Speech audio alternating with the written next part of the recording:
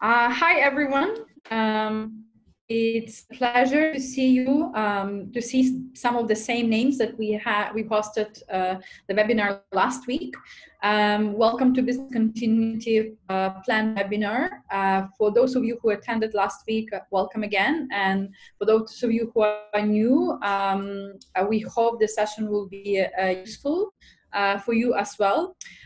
In this uncertain time, our main goal is to support our partners and our clients in anything we can really do. And in this scenario, we realize that probably the best thing we can do at the moment is share our own experience and see if it can be useful to any of you going through the same thing. We acknowledge that each one of your companies is different, and you might not be experiencing the same, or you might not have the same resources or the same capabilities, but we still hope that you can take something from those webinars that can be applied in your company and help you to deal with the COVID-19 implications. Today we have three co-hosts. Myself, my name is Tanya. I've been with Bezat for over 4 years now, and I'm in charge of organization development and culture. And I'm going to be helping you with the questions and answers and making sure that we cover everything that you would like to know. We also have Baha. Baha is our VP Finance. Baha, you can wave to people. He has joined us last year. He has over 9 years of experience, ranging from big multinationals to a regional startup. His latest role was in finance as well, in a regional startup back in Palestine. Over the last few weeks, he has worked tirelessly with executive team and leadership team to set up our business continuity plan. Therefore, he will be the one presenting. We also have Safwan with us. He's our product manager and specializing in different financial products, offering from Bezat Benefits portfolio. He has also been with Bezat for over 4 years, having different roles, starting in insurance sales and eventually moving to product. Safwan will use this time to ask a couple of questions that will help us to have a better product for all of you. So he'll be asking those questions at the end of the presentation. This session is aimed at the finance and HR professionals, but as well, it can be highly beneficial to the business owners. So without further ado, just a little bit about Bezat. I mean, most of you are our clients, so you already know about Bezat. But for those who are prospects, Bezat is a technology company that provides insurance and HR solutions. Our goal is to make world-class employee experience accessible to every SME. We went live in April 2013. And we automate payroll and HR processes for SME client. Without further ado, I would like to welcome Baha to start his presentation.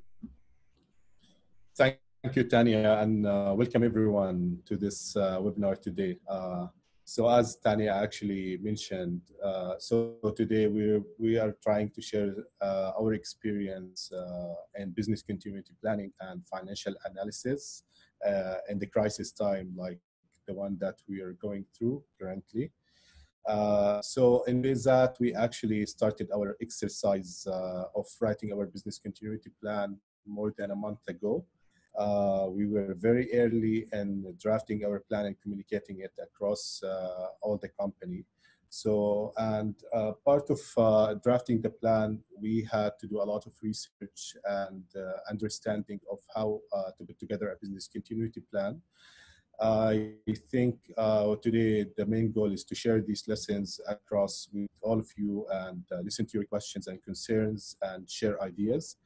And then we're going to move to financial planning to also touch on how Bezat approached financial planning for this crisis and what lessons that we need to learn at the moment. So, so recently we've been hearing a lot about business continuity planning. It's an old term, but it surfaced recently because of the crisis that faced every single organization worldwide. If you see on of the presentation, this is taken from Google Trends. It's showing the number of searches for business continuity plan. And if you see, like, the numbers just jumped up over the last 2 months. The number of people who are searching for business continuity plan have increased significantly across the world. And the United Arab Emirates is the fourth on the list in terms of interest for searching for business continuity plan, which means that many organizations that are in the UAE now, they're interested in drafting their first business continuity plan, or probably changing it to accommodate this new reality. So to explain what a business continuity plan is, a generic term that might have a lot of things under it. It can be, it has interchangeable meanings, depends on where you live in the world and which industry you come from. But in general, there are three things that define what a business continuity plan. First of all, is it's a risk management tool. It means that it's a tool that allows us to assess our risks and design mitigating procedures for these risks. It's a proactive planning approach, which means that business continuity plans are drafted before a crisis happens and before an incident happens, which requires looking into the future and trying to understand what risks can face our businesses or organizations. And finally, it uses the what if scenario analysis, which means that we have to define specific scenarios that we might be affected by. Then based on these scenarios, we need to plan accordingly. And there's no doubt that it's very important, because without proper planning, we will not be able to plan at the time of crisis. At the time of crisis, everybody is in emergency mode. Everyone is trying just to get things solved as soon as possible, and planning requires time to brainstorm, to put together procedures and identify roles, which needs to happen before the crisis happens. Now in the COVID-19, like, I think most of the companies were a little bit late to do this exercise, but it's not too late, because we are living in a ever-changing environment now, and more risks and scenarios might happen. So we need to start planning today if we have not started. The second benefit of having a business continuity plan is that it minimizes costs and damages once an incident happens or a crisis hits. And it ensures that we recover our business operations as soon as this crisis goes away. Finally, amid COVID-19, we all as organizations need to be responsible to our society and community. So we need to plan carefully to meet our responsibilities to our customers, vendors, and all of our stakeholders. So there's an ethical part of it. So the business continuity planning is a continuous process. It does not start and stop at a certain point. It's a mindset in the organizational mindset that needs to be implemented, and it needs to be updated every now and then and tested. But part of the business continuity plan are some components of it are actually shorter, like emergency planning, crisis management, recovery, disaster recovery plans. They all happen at certain points of time and tackle certain scenarios. But business continuity planning or management, it's an approach rather than a document. It's very important to know that before we can start drafting a business continuity plan, we have to follow a methodology that will help us write an effective one. And this methodology requires 4 steps. The first one is risk assessment. Second one is business impact analysis. Third, strategy and plan development. And lastly, the testing part. We're going to go and cover each one deep enough and talk about how each of these steps can be executed before we start drafting the plan. So for risk assessment, it's the first step, and it starts definitely with having an understanding of our business. So if we understand our business and its operations and environment, then we can start thinking about different scenarios that could happen to our business, because our industry is more prone to specific risks, or our geography is more prone to specific risks that can constitute together a single scenario that will affect our business.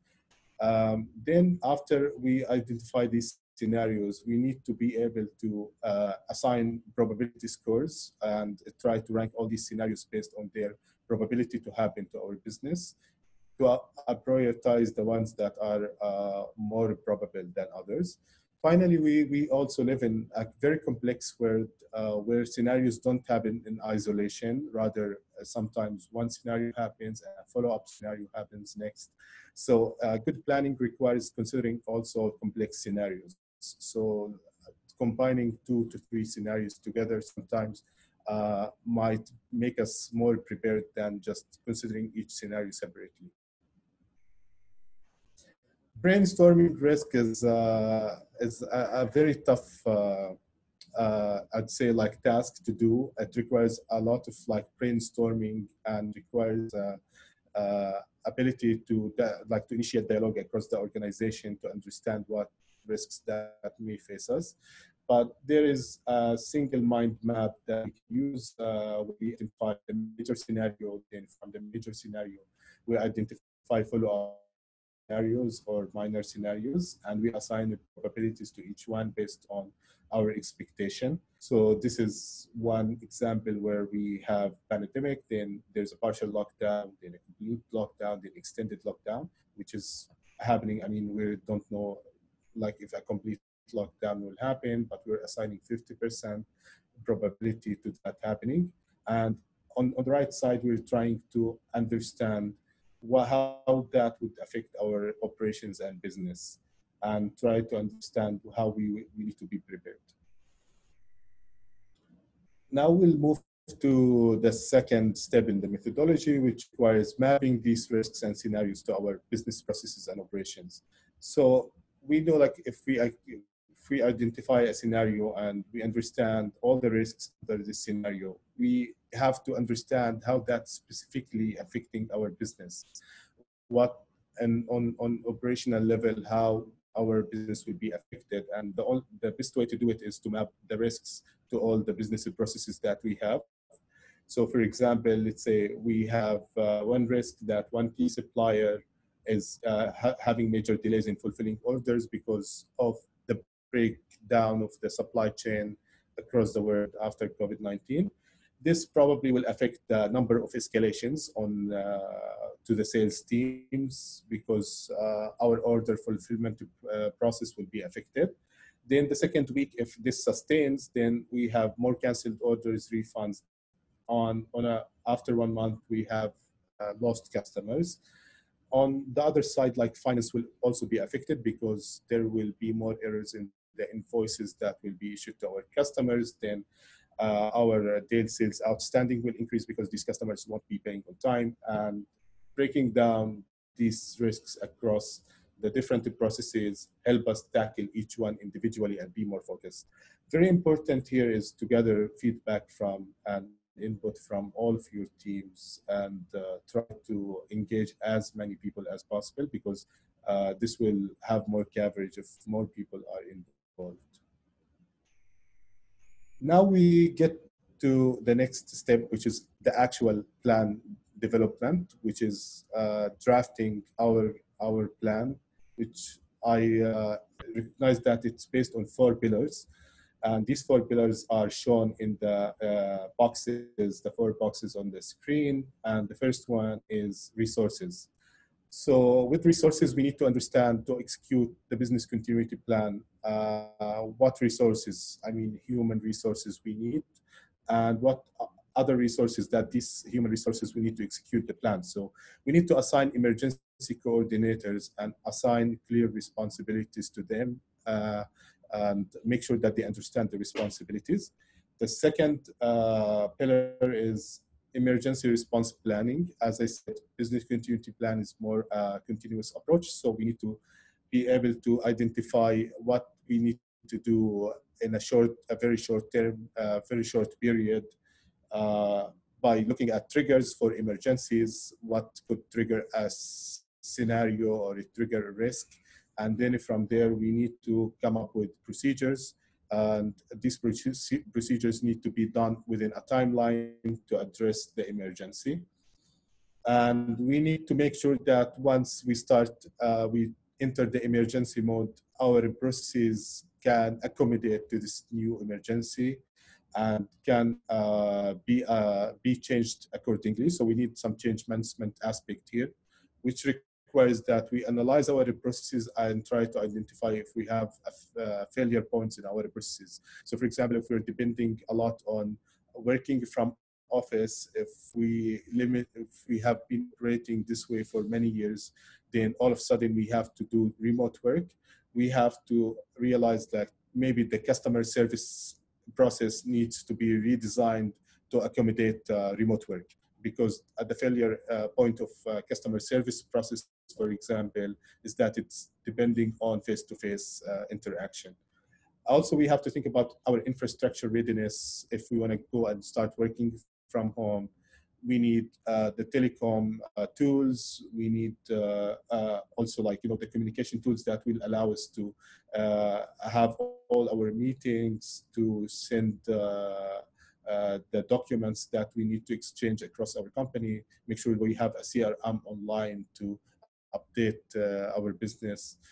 And finally, we need to look also at stakeholders.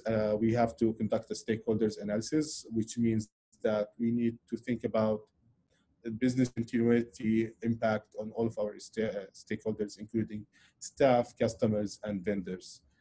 And this is specifically important because it helps make sure that it sharpens our plan.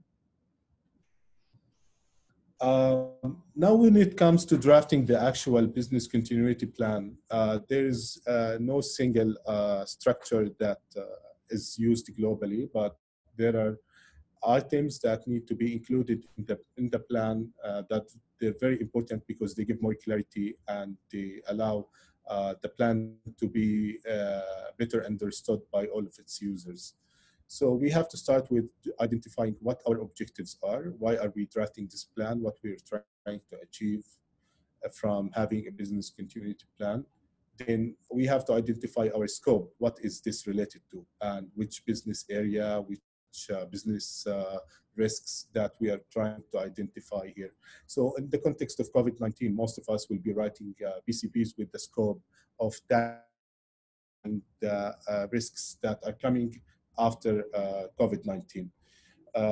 We need to identify the scenarios that we brainstormed in the first step of the methodology. We have to also list all our risks that we're facing across the company, then identifying the roles and responsibilities of participants in the plan. We have to also, for each scenario, to identify the emergency response plan with its procedures. So structuring our BCP in this structure will allow us to be more clear on how that will be executed.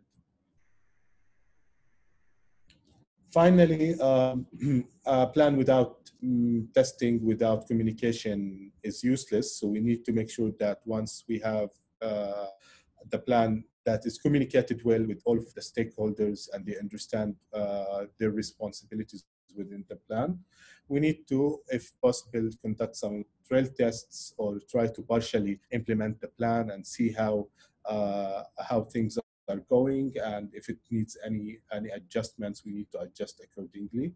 And we need to also always update our plan. I would suggest, like, on a bi-weekly basis, take a look again and see if something is obsolete or something needs to be added to the plan and re-communicate with everyone.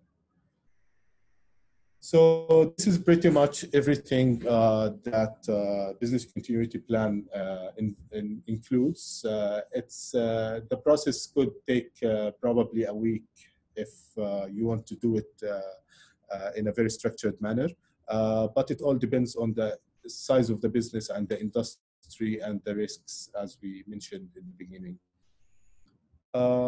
Guys, if Now you have any we'll questions, you can type your questions, and Baha will answer those after his second part of presentation, which is financial planning. So if you have any questions, you can start typing them, and we'll come back to them in about like 5-10 minutes.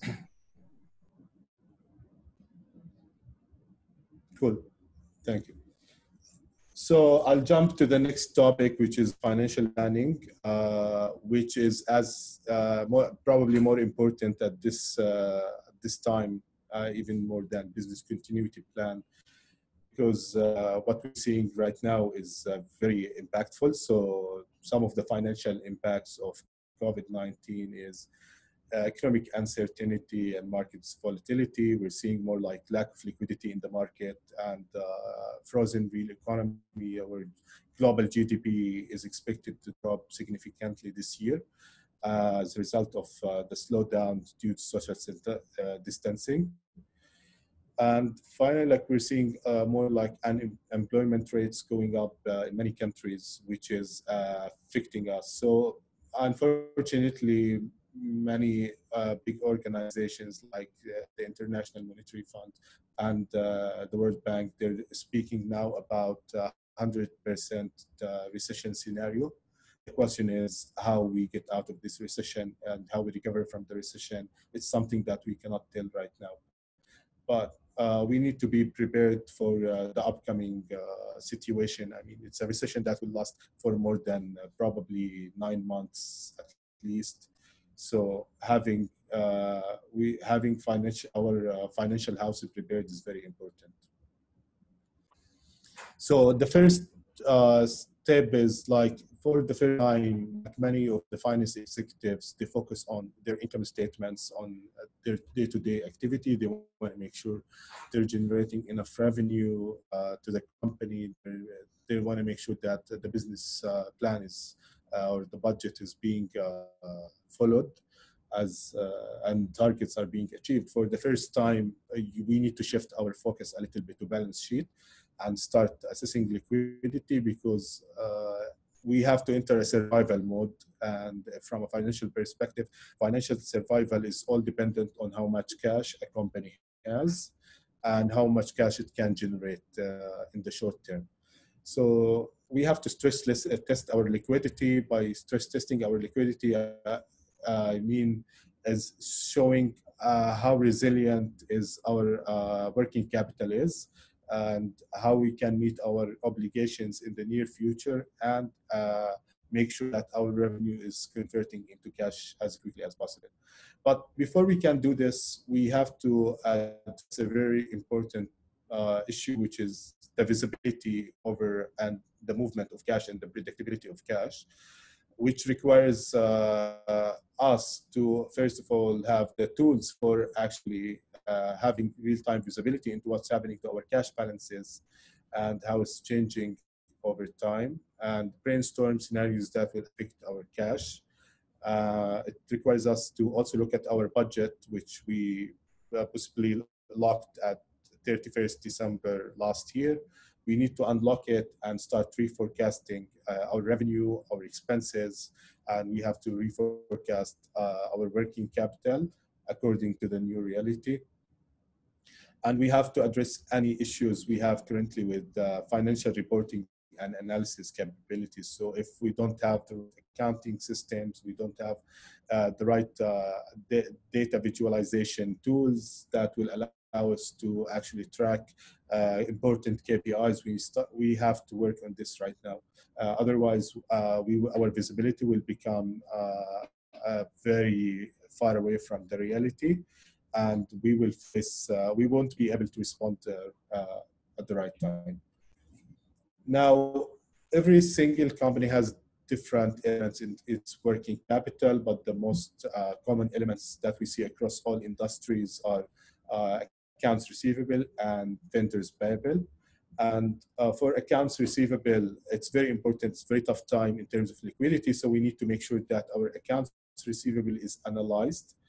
And when we do analysis, we have done the analysis in that based on industry. So because some industries took a faster hit than other industries, so probably the outstanding accounts receivable might be more affected from certain industries in the short term. And understanding this and assigning risk scores to each bucket of your accounts receivable is very important. As well as like many of us probably did not do the best job in benchmarking ourselves, our working capital KPIs to other companies in the industry. So at this moment, what we need to do is to understand if there is room for improvement that we could have taken in the past, and just grab the chance to improve the last mile of our working capital. So if we were not following up on invoices like right on time, if we were not doing enough in terms of collection, we have to speed up collection. We have to make sure that we tighten all our measures on credit control and make sure that we're operating efficiently right now. Finally, vendors payable is very important as well, as because at this time, if your accounts receivable cycle is being delayed because of customers' payments, then you have to make sure that your payable cycle mirror your receivable cycle. Otherwise, your cash flow will take a hit very quickly. And ensuring that you do an analysis over your current contracts with your vendors and start negotiating them is very important.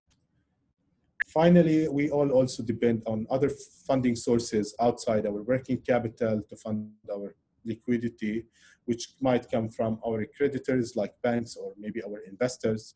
And like in this environment, nothing is certain. So even your funding sources are exposed to some risks. So it's very important to realize that we need to assess the exposure of our funding sources and start diversifying our funding sources immediately. And eventually, like every single company that is facing cash flow issues, need to start embarking on a contingency funding plan to help survive through this period. This is a timeline for when we need to start optimizing our working capital in a crisis term. So they're very short and they're very demanding. But if we don't actually start this quick and this fast, we will find ourselves in a hard spot. So as you see, like 1 to 20 days to reduce late payments, which might have been there for maybe several months, but we need to close all of these late payment issues today. We have to shorten our credit terms. We have to protect our cash position as soon as possible. Other than liquidity and cash optimization, we also need to start looking at our costs, because to be able to sustain our business, we realize that our revenue will drop in a recession. Most companies and most industries get affected negatively by the drop in demand on their products and services. And to be able to sustain the same burn your company might have, or whatever, like EBITDA that you are used to, EBITDA margin as a percentage of your revenue, you have to start looking at your cost comparing to your revenue. So cost restructuring is very important. It's very critical in period. We can take smaller measures at the beginning for restructuring our cost by removing waste and tackling inefficiencies. And then we start removing and cutting non-value, non-essential costs that don't add any value to the business. And we have to start thinking about how we can automate the processes that we have to decrease our cost per transaction. This need to be done gradually, but they need to start very soon, because without considering this, the cost restructuring, will find our business in a very difficult time where our cost is exceeding our revenues, probably. And then even if we were breaking even, we'll find that the business is not breaking even anymore. Very important to negotiate contracts at this time, because it's a time where negotiation, that the situation is very ripe for negotiation contracts. So you have to look at all your pending contracts and negotiate with large and small vendors at the same time. And you have to identify if any of these contracts are unsuitable for this period, which means like if we have been committing to a certain monthly minimum volume for a discount, probably this is irrelevant to this period because our demand will drop, then we don't need that commitment to be on our contract. Finally, we need to be able also to take all of these cost restructuring and cost cut measures that we have implemented and put into our model or our budget and see how that will affect our cash flow for the next, let's say, 9 months at least, where we see the impact on how our cash flow is changing. Is there any gaps and where we will need more liquidity in certain months? And this will help us actually plan better for our contingency funding. Because like also seasonality plays a big role here. So some industries have high seasonality and those seasonality months, in those seasonality months, they probably will run out of cash. Then they will need like to have a short funding plan until they can collect their receivables.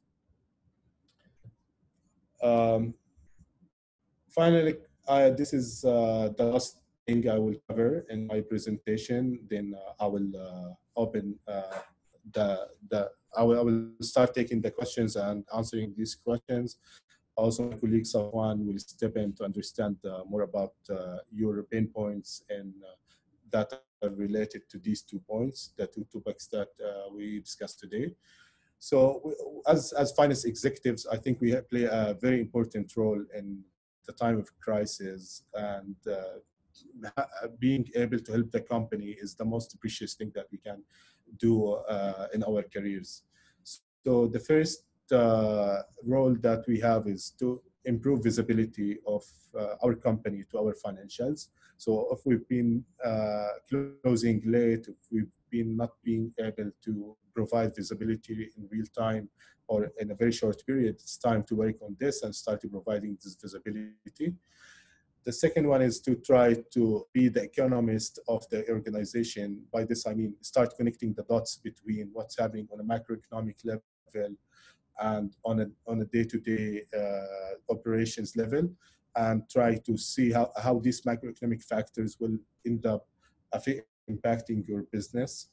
The third one is like being able to implement the forward-looking planning methodology within your company. If your company has not been very worried about the future in the past, it's the time when you should be worried about the future. And the only way you can to navigate the risks that are coming to your business is by implementing the forward-looking planning. Also, it's the time when everyone needs to work together to overcome this period. It's the time when operations, sales, finance, and other departments need to cooperate more than ever. So being a leader and initiating projects that are cross-functional is very important. Try to communicate as much as possible your concerns to your executive team and your team leaders to get their support and their backup in solving the financial struggle that your company might go through. Finally, you should start being a little bit more creative because conventional solutions won't work now. Whatever we're used to in the past might not be relevant now, so we need to think outside the box.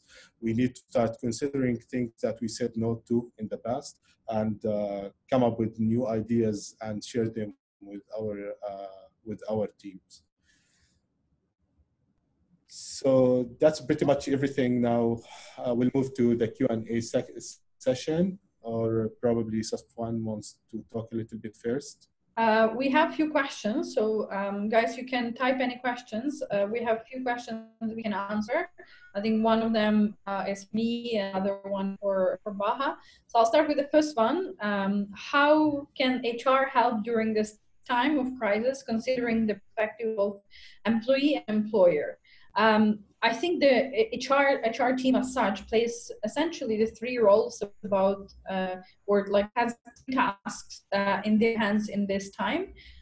Number one task is making sure that people are able to work from home those who can work and whose jobs permit to actually work from home. So being at the forefront in terms of arranging the work from home practices, logistics of it, etc., etc. We covered this in the previous webinar. So that's one. Once they are set up and ready to work from home and they've been and they are productive, the same thing that HR now plays a role, which mostly you wouldn't find HR plays this role otherwise, is thinking and ensuring the mental health of your employees. I mean, it's really tough, and especially on different living conditions people are having, it can be very tough and lonely journey for them not to be able to get out of the house and move here and there, to be able to buy everything they want, etc. So thinking about the mental well-being of your employees is the core function now of HR. And few things you can implement is like checking more, calling and checking in with them, arranging some group calls and just discussions, playing games. You can arrange different days and play them via Zoom, for example, making sure that everyone is connected and everyone feels a sense of belonging. I think that's an important role. And the third thing is really over communicating of what's happening. I think as an employee, the first thing that they are worried most is actually, am I getting fired as a result of it? And I think your role is, without sugarcoating, actually, communicating to what's going to happen, what's the scenarios, and how that will potentially might affect them, so they can prepare. And for that, you will have to involve yourself with the finance team, with the executives, with the CEO of the company, to understand like how much runway do you have, what cost can you cut, what's the projection for your sales, and how that would affect, and really openly communicating it with the team, so everyone knows potentially what to expect, so they can make also their alternative arrangements in parallel. An example of that could be that for some employees there might be a lease coming up for renewal, and they either move to a smaller partner, or they move out and potentially work from their home countries till the time that over to cut their costs, or maybe helping them to renegotiate their lease even if it's not coming for the renewal. So those are the things that that HR is really responsible for. The other question is, how can, I think it's more for Baha, for you, how can we do cross-cutting without firing employees or cutting their salaries? How can we do cost-cutting without firing employees or without cutting their salaries? Is there an answer? There's no like single answer to this question. It depends again on the industry. Some industries are more labor intensive than others. The majority of the cost is in actually salaries, and to be able to make a real difference is you cannot avoid not having salary cuts, because this is your structure, and a significant amount of your cost goes to salaries, and everything else might be like less in terms of like importance to your company in your business model. So you can cut a little bit here and there, but you cannot avoid not cutting the salary cuts. In other industries where the human factor is not very important in the cost structure, or maybe some companies have a significant level of automation of their processes, I think cost might not make a big difference, and they have to think about other areas to cut cost. So the best way to understand if you can actually decrease the percentage of your cost of your salary cut is by doing an analysis over all your expenses, and truly open a discussion about their importance to your business. Like many times I've seen that companies think that this expense is very important and we cannot be eliminated, but after some discussion they realize that it's not that important as they thought, and they can cut it. They cut it and life goes on normally after that. Probably the best way to help your employees is by start looking at these costs before you jump to cost cutting, the salary cuts.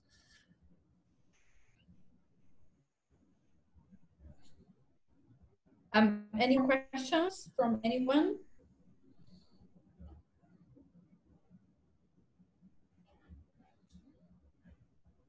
Also could be the things that we didn't cover today. So something, especially if you haven't been part of the previous webinar, and I'm interested to hear some of the elements.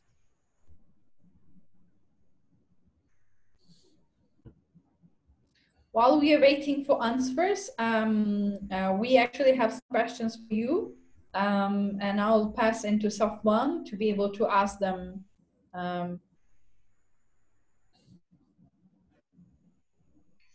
Hey everyone, thank you Baha for the presentation. It was really insightful. So guys, from my side, I think Tania already gave you an introduction about myself. So I'm the product manager at Bayzab, and the overall objective for me is to understand in this current situation how you're coping up with certain things. I have a few questions. So what I would recommend you guys should do is you can click on the chat button and you can select the option all panelists, or if you want, if you're okay with displaying your answers to other participants, you can also select the other option as well, which is all participants and panelists, and respond to the questions. And these are going to be just 1 or 2 liners to the max, and some of them are yes or no questions.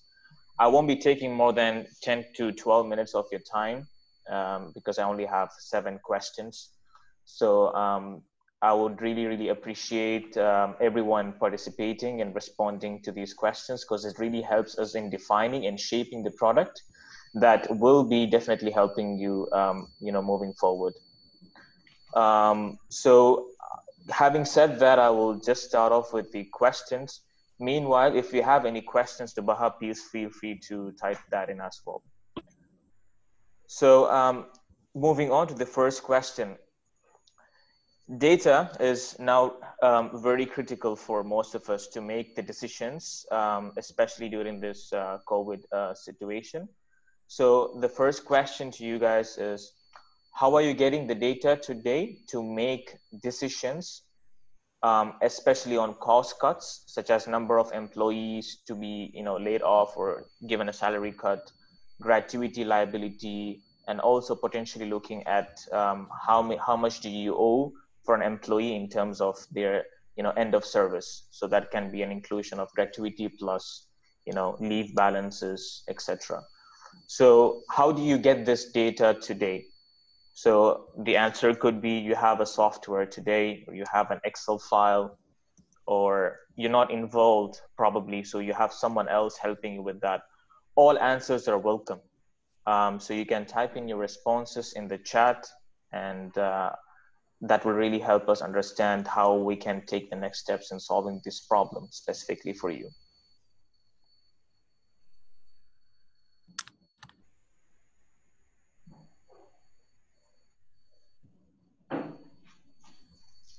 Someone, do you want to type the question? Oh yeah, people started answering. Okay. Yeah. Yeah. Okay. Cool. You can also copy your question to the chat. To the chat I will do that as well. So again, just to reiterate the first question, how do you get data to make such decisions around cost minimization? I'll just type it in actually so everyone can see.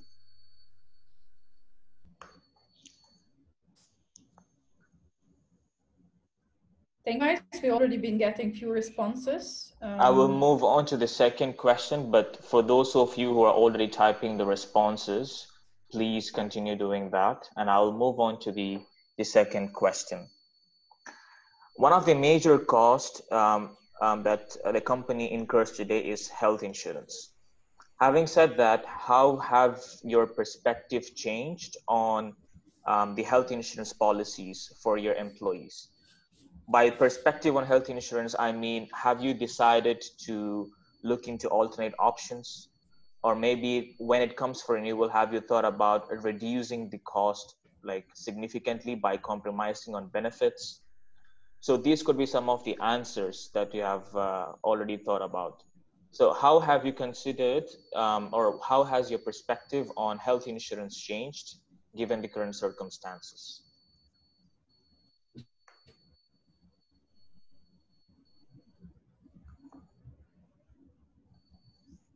I've also typed the question in here so you can read through and give me a response. So yeah.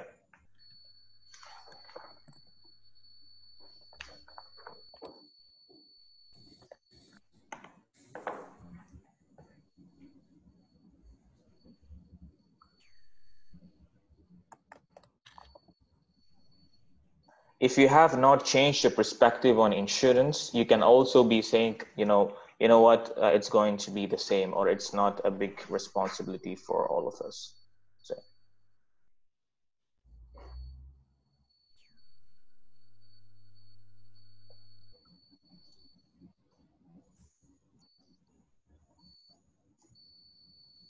All right, so let me move on to the third question. But again, as I said, if you're already typing in, please feel free to continue typing and leave your responses. The third question I have is, what are some of the concerns that you have heard the most from your employees with regards to their personal finances? To give you an example, for Bayzat, a lot of our employees were asking us and the HR on how can they manage their personal loans and motor loans, etc. And they were inquiring about any information that we have on any policies or frameworks or relaxations that the government has introduced or the banks have introduced. So this is just one example, but how has it happened in your organization? So have employees come over, did they come over to you and ask you about their personal finance related situation and assistance to solving their problem today? If yes, what was it all about? And if they haven't, you could also type in, my employees have not come and asked for it. That's also a response that I'm expecting, because that is also possible, right? So you could type it in either ways. And yeah, I'll also type in the question again on the chat so everyone can see what the question I asked was about.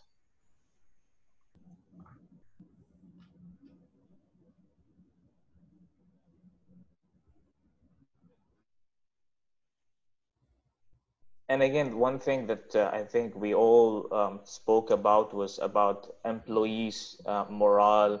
And one of the questions was also around how can you reduce costs without laying off or deducting salaries from employees? Because again, the thought process in mind is how can they maintain employee morale and productivity?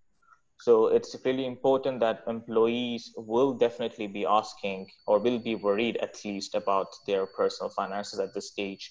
So we would really love to understand if that has happened in your organization, and if so, what were they specifically worried about?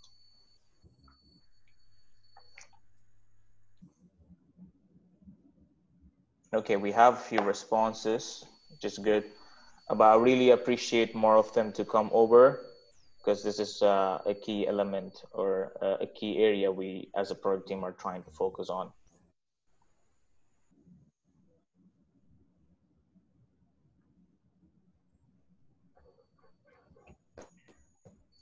All right, I will move on to the fourth question. So Bayzat has moved to a work from home arrangement, and I'm pretty sure that most of you have also moved to a work from home arrangement. So for those companies who have, what was the biggest challenge for your business while moving into this arrangement? It's a more open-ended question.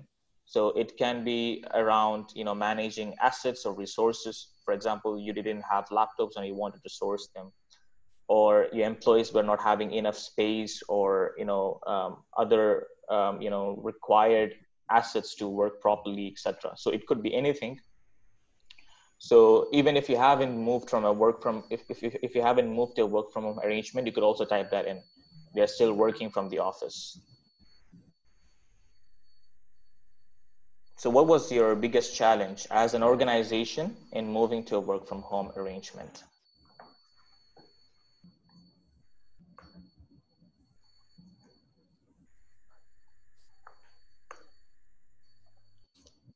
I've also typed in the question for more visibility.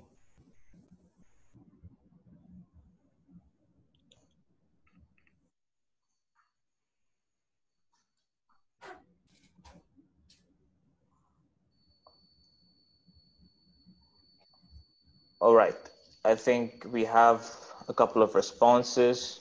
Please continue to type in whatever you have been typing so far. I would like to emphasize on the fact that it's really important for us to get as many responses as we can. So it really helps us shape the product. And in the end, it will be definitely helpful for you as well. The fifth question I have is, again, focus on companies that have moved to a work from home arrangement. So what measures have you taken to ensure employees remain productive in their work? One of the worries of an organization is that if I ask them to work from home, I won't have control over them and I won't know what they will be working on.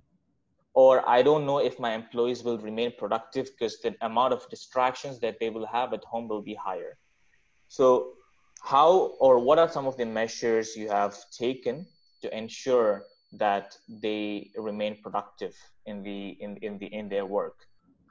Some of the examples could be, I have asked my employees to share their daily activities via Excel or via WhatsApp messages, or you already have a tool where you have to update.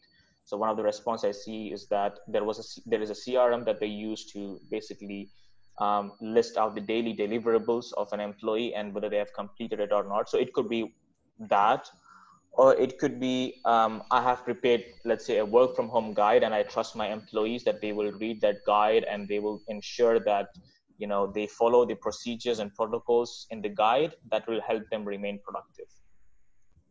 These are just two potential answers, but it could also be anything else because we don't have visibility into what is happening in your organization. And again, if you don't have a work from home arrangement yet, you could also type that in and say, you know what, we don't have a work from home arrangement yet, so we don't know what it's going to be like.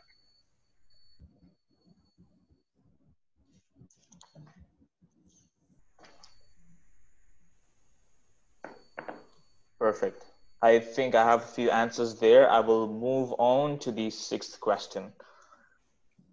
We only have two more questions, and I really hope everybody participate in the next two questions. So one of the key concerns of an employer is to ensure employee morale is not affected under these circumstances. It affects their productivity, and that's definitely not something a company would be looking forward to. So what measures have you taken today to ensure your employees' morale doesn't go down? So this could be, let's say your company has provided some financial assistance to the employees to stay them motivated. Or this could be any other measures, be it financial or non-financial, that you have taken. So it can be a coaching sessions that you have organized. Or it could be something very basic as daily catch up with your CEO or mentor, where the employees can share their problems and ask for suggestions and consult with someone senior or someone who has more exposure to it. So these are some of the potential responses which you can type in.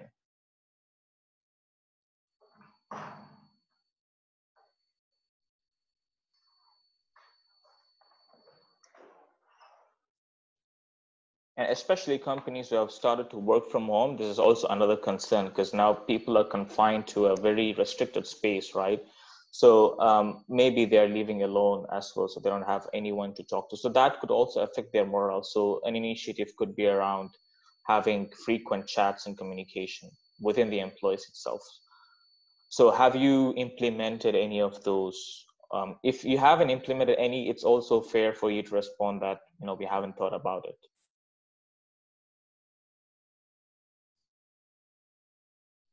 I see some really interesting responses, and it's really nice.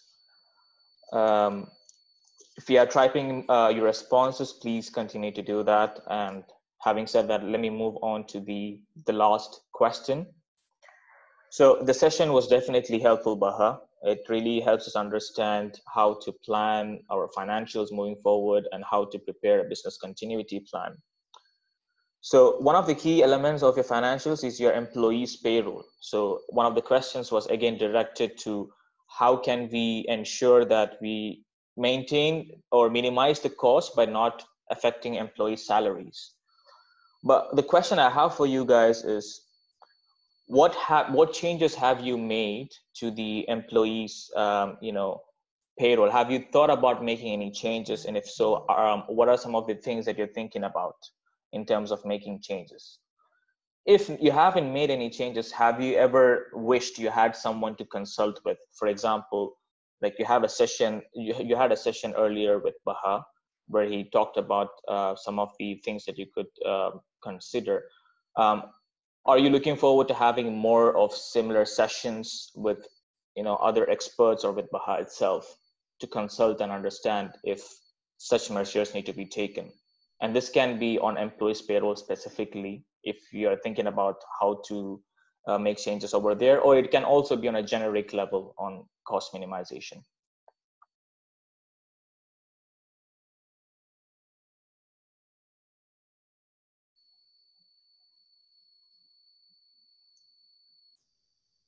Great. So I see some responses here, which is very good. Please feel free to type more questions for responses. And again, if you have any questions to Baha, please go ahead and make utmost use of Baha, because it will be really helpful and insightful for you in the end. Thank you very much for participating, and I really, really appreciate the responses everyone has put through, and it will really help us in shaping and defining the way we want our product to move on. And especially given in this current circumstance, we are trying to make a great drift in the way we are focusing on our product development. So these responses would really be beneficial and helpful. Once again, thank you very much, and I hand it over back to Tanya. Yeah, we have one more question, which is literally the freshest news of the press. So ministry has announced on their social media that in light of the current situation, private companies are now allowed to temporarily modify work contracts or implement unpaid leave. Would you be able to give us some clarity on these terms?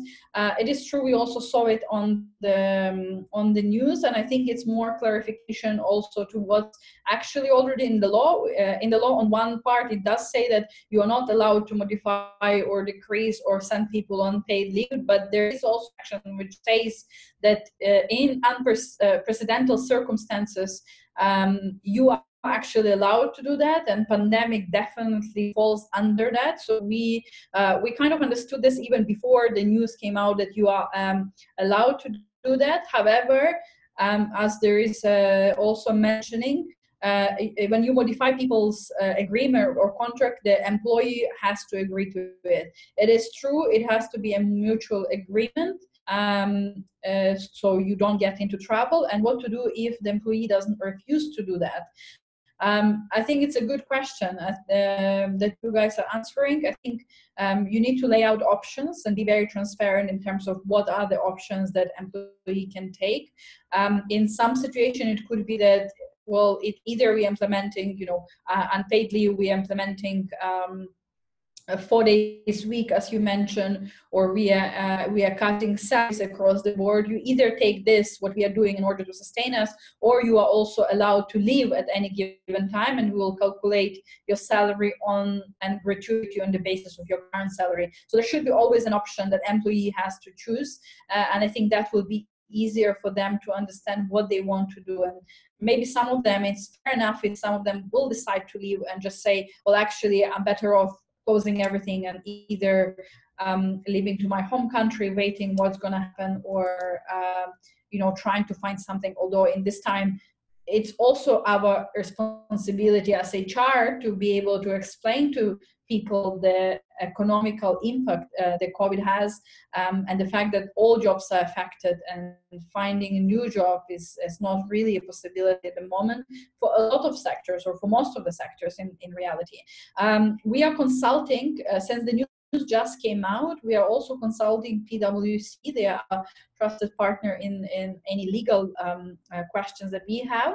And we will be potentially hosting another webinar with PwC on the law changes which came, and how to actually comply with the law and support the employees. We are checking that possibility, so stay connected in case we do when we announce on those webinars. It would helpful, I think, as a last point, if you guys, if you have anything that we didn't cover yet, especially if you've been to our 2 webinars, something that you would like us to cover, please type those comments as well. We'll be happy to address that in our next webinars.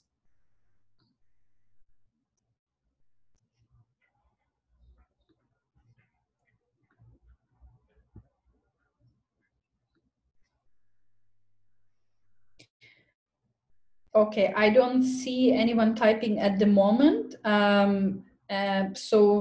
What we will also do, thank you so much for the participation. We, as always, will be sending the feedback survey. It only has 2 questions.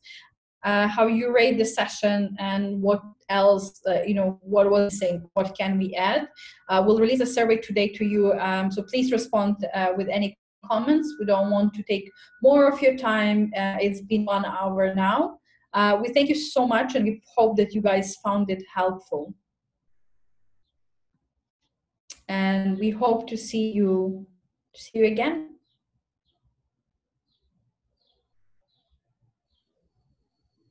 Thank you, everyone. Have a good day. Thank you, guys. Bye. Bye-bye.